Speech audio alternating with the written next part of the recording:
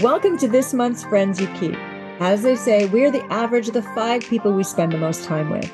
And at Air and Wellness, we believe that sustainable health and wellness is an accumulation of 5 pillars: the thoughts you think, the friends you keep, daily movement, nutrition, and lastly, supplementation. So each month we feature guests doing exceptional things that will hopefully inspire you to step into all you are destined to be. So today I am excited to welcome Rachael Segal to the show.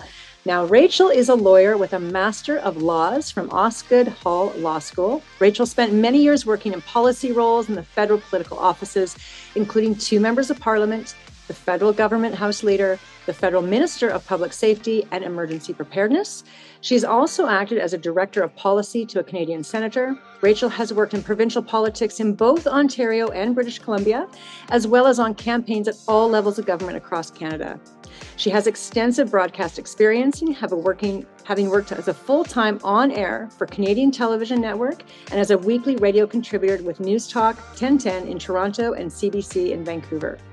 Rachael has most recently founded Beyond a Ballot in 2023, which I'm excited we're going to talk about that. So thank you for coming today, Rachael, and taking time.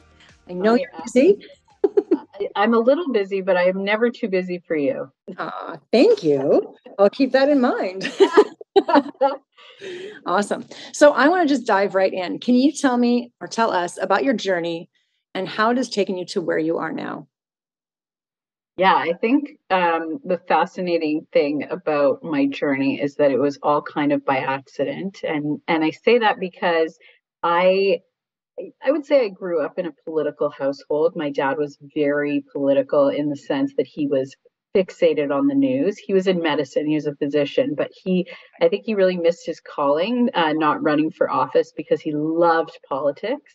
But I always grew up with politics kind of as a side narrative to my life. And only when I did my undergrad in Victoria years ago now, I decided I was really interested in American politics. And so my undergraduate degree was really focused on American politics. And, Barack Obama wasn't even in the White House yet. And it was an exciting time in the US as we were seeing kind of a shift in campaigning and the use of digital at the time.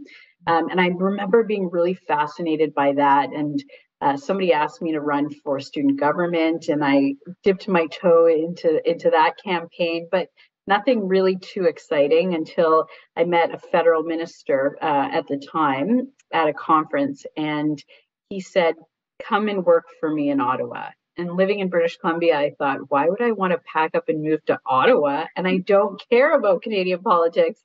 So long story short, I had no other options. I really had no other job offers. And I thought to myself, okay, I'm going to take this 1-year contract on Parliament Hill.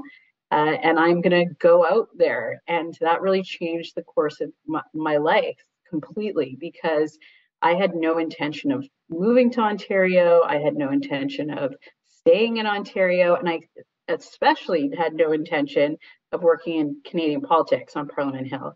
Mm-hmm. But that ignited within me a passion that kind of has driven the entire path of my life in law, media, politics. It all goes hand in hand. And since then, I've been really lucky to be on, the side, framing the narrative on the political side, and then asking the questions on the media side. So I kind of had this holistic understanding of politics in really unique ways. And so that's what, and I know we're going to talk about Beyond a Ballot, but that's what ultimately has led me to this point where I've launched Beyond a Ballot to try and pass on the knowledge that I have and the passion that I have for politics to other women across Canada. Which is definitely needed. Definitely needed. I mean, I have a stat.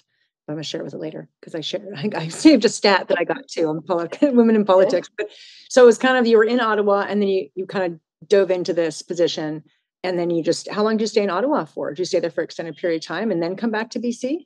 I was there on and off for about 6 years. And actually what happened was I was sitting in a committee room. So Parliament Hill, I don't know if your listeners know anything about the way it operates, but every member of Parliament sits on committees, and they're like meetings twice a week to look at certain issues based on whatever committee it is. So my first boss was the chair of Veterans Affairs, and we were looking at the new Veterans Charter, which was kind of how the government takes care of, or lack thereof, depending on who you ask, veterans once they come home. And I remember sitting in this committee room and looking around at these giant, beautiful wall paintings of Canadian provinces and former battles that Canada had been involved with, and thinking, this is so much greater than I ever even anticipated, and I need to figure out more. And so from there, I was determined to go to law school to understand how we write bills, how we pass bills, how we govern in general. And so that every part of my journey was kind of like one stepping stone after another to try and get to a place where I am the most educated on certain policy issues or just politics in general. That's amazing. Now let's talk a little bit about Beyond the Ballot, because Beyond a Ballot, sorry. And it is one of the reasons I really love this is it's really encouraging women to start looking into politics, moving toward politics, having a better understanding. I love the mission to move women towards politics. Now, you've kind of shared a little bit with that, how you came around this, but can you tell me more about this? How can women get more involved? I guess that's the big question. I mean, obviously, everybody needs to go follow Beyond a Ballot and, make sure you're watching what you guys are up to, but how can we get more involved? So I have a theory that we've raised an entire generation of women. And by that generation, I mean women aged 25 to 60, 65, that have been told their entire lives that in order to be politically involved, you need to put your name on a ballot. You need to run. And that hence the name Beyond a Ballot. Because I think that's a really important narrative. We need more women in our legislatures, in our House of Commons, in our city halls, 100%. But for me, there's this knowledge gap that Canadian women lack when it comes to politics. So anytime there's an issue, in my experience, I would get, any political issue. I'm trying to think of something. I'm just going back to, I'm thinking of right now what's happening with Canada and India. Mm-hmm. I would get 100 messages from women on Instagram that I would know saying, can you just explain to me what's going on? Yeah. And I slowly started to realize that there's really no resource in our market in order for women to turn and learn more.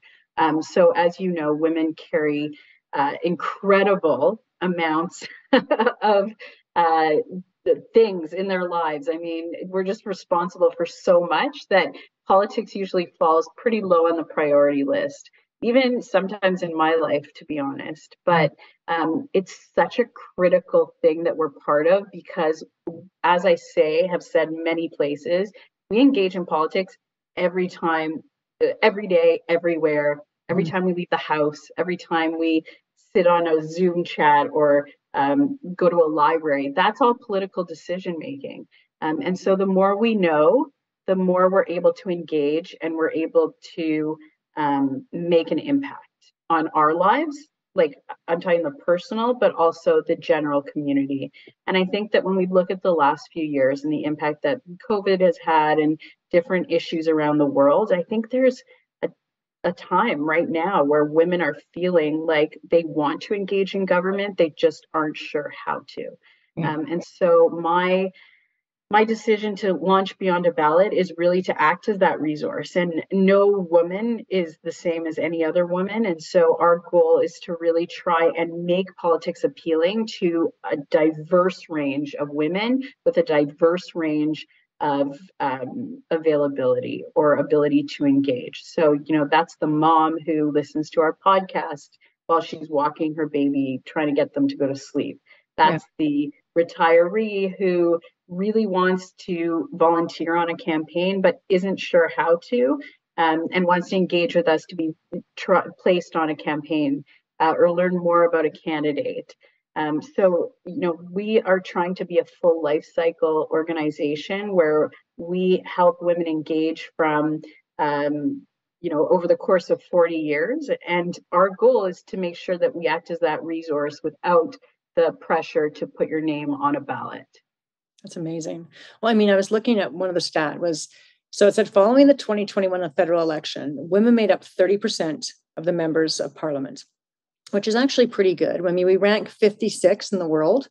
I'd be so curious. I didn't look this up and I should have. Do you know who number 1 or 2 is? Would that be one of the, like a Sweden, Norway type country, I wonder? Yeah, I want to say you're probably right. I think I'm right.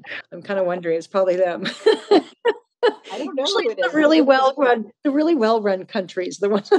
Yeah, exactly. I know that in terms of our provinces, the Northwest Territories are number 1 for Oh, legislature. interesting. And that's because they've made a massive effort to try and engage more women into politics, and they've changed their voting, the way that they vote. And so, yeah, I mean, I won't bore you with all the specifics of the Northwest Territories elections, which, by the way, are coming up in a couple of weeks. But they are really leading the pack when it comes to provincial legislatures. Well, and so how can we encourage more women? I mean, I guess obviously one of the things I think that would seem daunting to myself, or has seemed daunting to myself, is you want to have an opinion on a topic, but you're not sure exactly if you know enough to have an opinion on a topic, right? I think that's where probably, encouraging women to obviously go to Beyond a Ballot, listen to the podcast, because a lot of women, as you said, don't have time to read. My mom reads the newspaper front to back like every day. She's devout newspaper reader. I am not. I don't have time. Maybe when I'm 70, I will. Yeah. But I guess looking and turning in and going to your website as well. On your website, do you have information that kind of breaks, I guess, the Coles Notes version of what's going down in each kind of political issue? Yeah, so I'll just put it out there. We're only 4 weeks old Beyond a Ballot. Yeah. So we have a 5-year plan to include a full education portal where women can go on and learn the ABCs of politics. I mean, amazing. People ask me how we elect a prime minister in this country. And when I get that question, I often think like, wow, we're failing not only women, but Canadians in general, just not understanding how we even do that. So just a side note, we don't elect a prime minister. We elect parties, and the party with the most seats, their leader becomes the prime minister, unlike the United States where we're often compared to.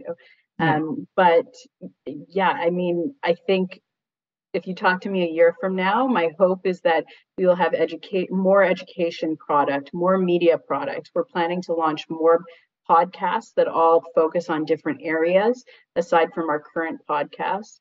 We're looking at doing in-person and memberships. We're looking at doing a national caucus, which is what a caucus is when a political team meet, and by team I mean parties. So every Wednesday in Ottawa, there's caucus meetings. The first half of the day is just caucus, and the House of Commons actually doesn't sit until 2 p.m. on Wednesdays. So that word is very much like a masculine dominant word. Very much so. Yeah. And I want to reframe it, and I want to make it the political party of the year somewhere in Canada with just women from all walks of life and all political backgrounds and understanding coming together, because it's never been done. We've never brought multi-partisan conversations of women together somewhere in this country. And so that's my ultimate dream. But we need a little bit of time to get there. On our website, to answer your question, I do have something called Shorts. And those are just really short breakdowns of words you might hear in news stories. So we elected a new speaker. What is the Speaker of the House of Commons? I mean, I know that, but everyone should. Yeah, no, you're right. Trying to impart that. I think that's what a great resource you're creating. I totally commend you. I think this is something I know I will refer to. And I know even my daughter, right? I mean, I know she has questions. And even though she's in school, I think back when I learned about all this and even the political parties, I mean, I had to ask my mom, I remember years ago being like, can you give me a breakdown what the differences between each party? because I never really paid attention. I didn't really care, right? I was just kind of going on my life. And then as I got older, and especially after I had my daughter, I'm like, wait a second, this stuff actually matters because it's going to determine what's going on in my country. Then I began caring a lot more. But I agree with you. We need to get women and men, but since we're talking more women here, we want women to become more engaged and feel more comfortable in having dialogue about different policies or different things that are going on in government. So they don't kind of slide back, but they lean into it, right? And lean into, is that Brene Blunt or is that Elizabeth Gilbert, one of them talks about leaning into it. So you've launched the podcast Beyond a Ballot. I know it is new, so everybody can go listen to that one too. Is that on Apple and Spotify? Where do you guys have that? Yeah. Okay, awesome. So what can listeners expect on that? What are you guys chatting about? So my co-host is the most amazing woman, and she inspires me every day. Her name is Amanda Alvaro, and she comes from the liberal camp. I worked in the Harper government, so conservative, and she is a PR powerhouse based in Toronto, although I'll say she's nationally recognized. And she's also one of the most passionate, eloquent speakers and educators when it comes to politics. She was my dream partner on this. And the minute I approached her about it, she was like, let's do it. And we've just moved full force with Beyond a Ballot, hand in hand, really. And so our podcast is, like I said, the first podcast product that we put out. It launched 3 days after the company. But Amanda and I every week cover politics differently. So a couple of weeks ago, our second episode was at what we were calling a dinner party. And the hope is that eventually we'll get enough funding that we can actually host a dinner party. Of just women that love politics. And we talked about Parliament resuming and some of the issues that were happening at the time. And every week is a different setup. So it depends what's happening in the news, what's happening with Amanda or I. We had a massive shift in government in Manitoba recently, and I had the new incoming premier's new principal secretary, a young, exciting woman who just got promoted to like the right hand of the premier, and she came on and talked to me about Wab Kinew, who's the premier elect, and it's just it's exciting. There's so many women that are working in this field and that are not running but still running the show. And so it's great to be able to have these conversations that I normally would have amongst friends. And Amanda and I have talked about this, but now we're having it amongst tons of friends across Canada. And like I said, our goal is to try and have a touch point with as many women as possible. And so we're adapting, we're trying things out, we're seeing what works. And that's in order to engage different women into the conversation. So now, besides getting women involved in politics, is there a cause, something that's really close to your heart right now? I mean, I know there's so many things going on right now in Canada government-wise, but is there a cause that's closest to your heart, and what would that be? Like a policy? Yeah, policy. Okay, so I'm a huge nerd when it comes to our criminal justice system. I have a master's in law with a focus on criminal law, and that was because I was working for the federal minister of public safety overseeing corrections and parole board. And I think that even right now, there's a huge narrative when it comes to parole in this country. I never talk about this because most people are like criminal justice, but it's such a complex policy area, and it's such an impactful policy area. And I think we don't realize when we wake up in the morning just how many people in this country are impacted by the criminal justice system. And when we get it wrong, people get hurt. And so for me, I think understanding the balance, and with my background in both legal and political, that is like a huge Venn diagram when it comes to the criminal justice system. So I'm always passionate about looking at our laws, the way that we legislate crime or illegality in Canada. But most people don't want me to do a deep dive on. No, I think that's fascinating. Offenders. So would you want to go in and would it be stuff like overhauling the time people get, or would it would just, there's just so many other, I mean, there's obviously a lot to it, not just the one thing. I think that there's so many questions, and it's so unique to the government of the day. There's like really big differences. And, you talk about differentiating political parties. I think you're right. In Canada, we're kind of lucky to have pretty close alignment on most policy issues. I think that criminal justice and criminal justice reform are bigger divisions amongst our parties in Canada. And so just through my own personal interest in the study of criminal law, and having had a bit of experience working with a criminal defense firm, and then more on the government side with the Minister of Public Safety, again, going back to my ability to have experience on both sides of that. I think that's what, in another life, I would go back and just do criminal law full time, or criminal policy. Would you ever actually run for politics? Like, would you ever run for political party? Is that something? Definitely. Yeah. 100%. I always get asked this question. Is it not a dead giveaway to people? I would love to be, and I'll tell you. Then you will. Well, I got to find a seat I can win first, but I would love, it's not so much about, I would love to be a legislator. I think having experience actually writing legislation in both British Columbia and federally has been amazing, but to be the politician sitting there and passing it or debating it would be an incredible experience. I also am dying to be the candidate on a campaign, because it's the only role pretty much that I haven't played on a campaign. I'd love to be the one knocking on the doors, and having people with me that are staffers that are messaging me instead. I think that would be a really awesome experience for me. Love that. Okay, that's awesome.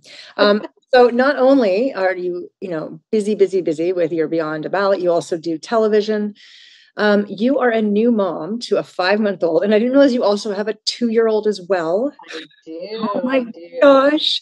You can't forget the toddler, let me tell you. No, they won't let you. Trust me. I've had, mine was 3 at one time, 2, 3. Yeah. One of my favorite ages, because they're really kind of becoming their own little people. But do you have any advice for the listeners on how to keep, and I'm going to do bunny ears with this, balanced? Do you have any advice for women?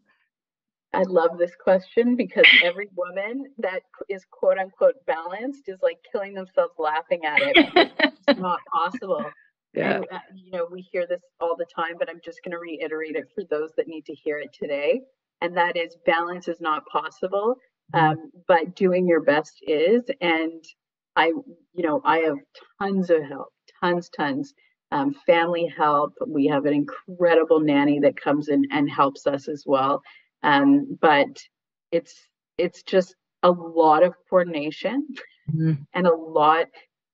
I kind of live by the line, if you want something done, ask a busy person. I thrive with more. Yeah. And so, maybe I'll end up having like 10 kids because of that, because I do much better. But, launching a company with a 3-month-old was not ideal, but the idea for this company actually was born in my first mat leave a couple of years ago. And to the credit of my partner, Amanda, I showed up at her office and said, I'm pregnant. And she said, okay, like whatever you need. So we had to put a little pause on Beyond a Ballot.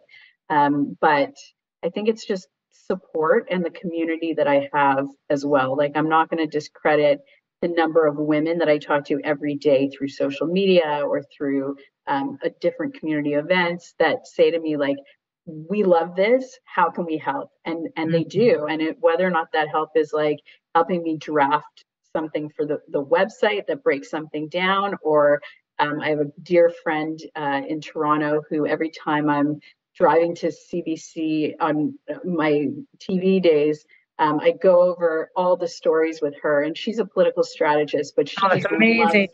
That's amazing. So just tons of help in tons of different ways is the key. And I think utilizing your community and the strengths of other people to help you kind of find that quote unquote balance is key. And what day? So Wednesdays, because we haven't mentioned this one. So Wednesday you're on CBC, and what time?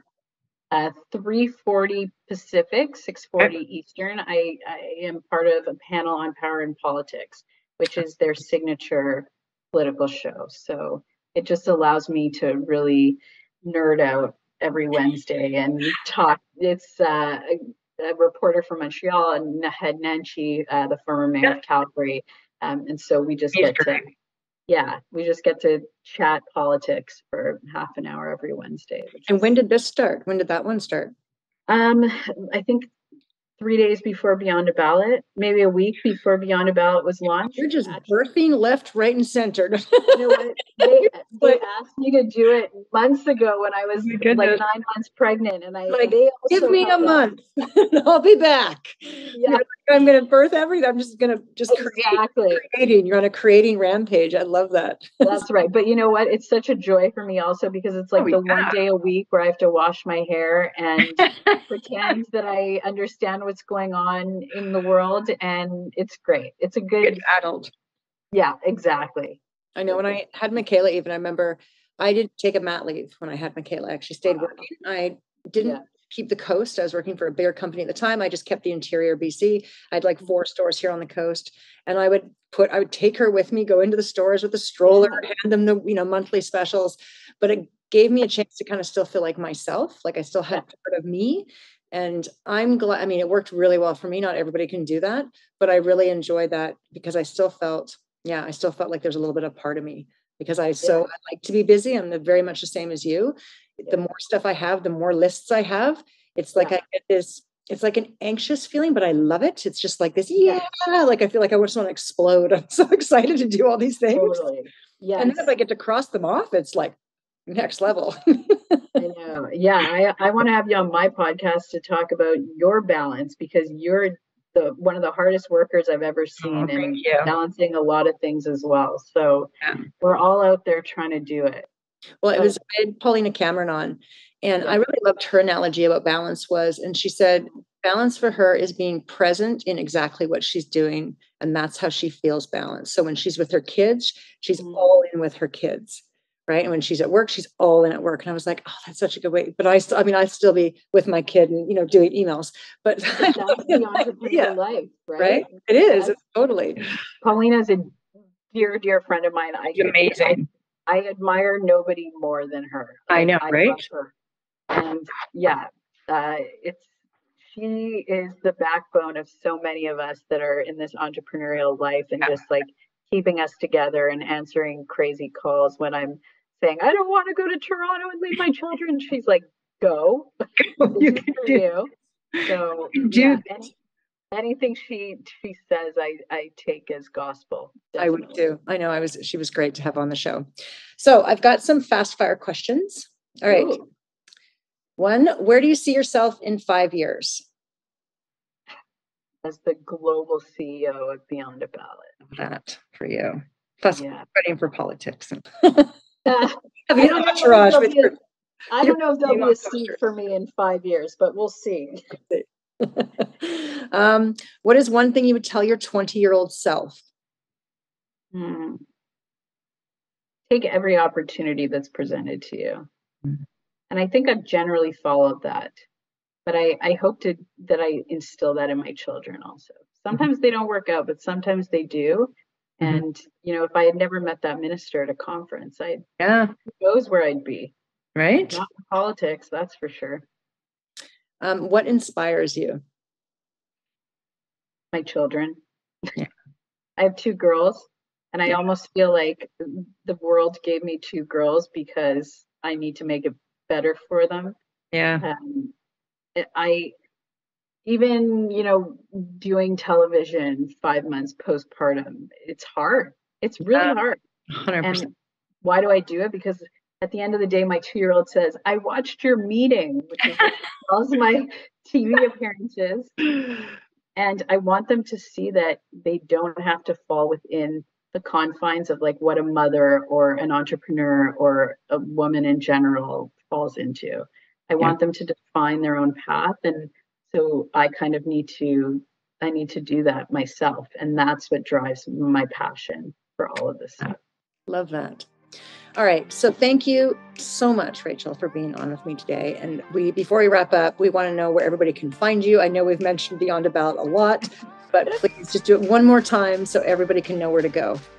beyondaballot.com. And also our podcast can be found on Spotify, Apple Podcasts, wherever you find your podcasts, we're probably there. And new episodes come out every Friday morning. So don't forget to subscribe. And then Instagram? Oh, Instagram at Rachael Segal or at Beyond a Ballot. There we go. And we will link everything as well to the interview. Thank you so much once again for coming on. Much appreciated. And thank you everybody for listening today. I hope you all have an incredible day, and stay tuned next month where we have another incredible person doing incredible things on The Friends You Keep.